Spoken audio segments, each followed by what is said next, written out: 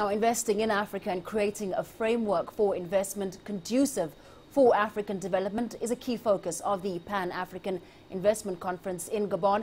Participants have noted that Africa's economic future is greatly tied to China and are looking for ways to enhance engagement with their eastern partner. CCTV's Beatrice spoke to Olusegun Obasanjo on Africa's growing partnership with China. I believe that I was the first, or one of the first, if not the first, as an African leader who established strategic partnership with China very early in the 21st century. And what are we saying? We are saying, yes, whatever you want that we have, let it be of mutual advantage.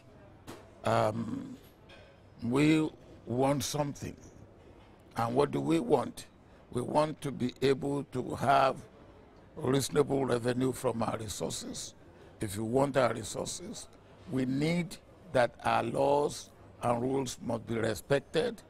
We want infrastructure, and if you can give us that, yes, and we will pay for it either directly or we take loan at reasonable interest rate and we pay as and when due. Now, this is what we want, and this is what we should get. And then we say, all right, when we do this, it's for mutual benefit. What does China want from us? China wants certain of our commodities to enhance their own development and keep it going.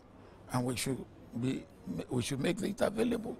In fact, the competition between China wanting our part of natural resources and other resources and the West wanting it is good for us.